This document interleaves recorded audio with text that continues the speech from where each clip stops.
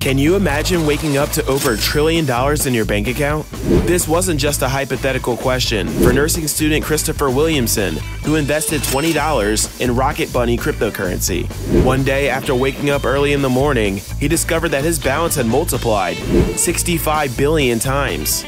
Obviously, his first instinct was to cash out, but he was met with a slew of errors on the trading app Coinbase. Williamson received a message from Coinbase stating that they were looking for a solution, and after a few days of suspense, it was determined that the figure was just a technical error, and unfortunately, Williamson would not be the world's first true trillionaire.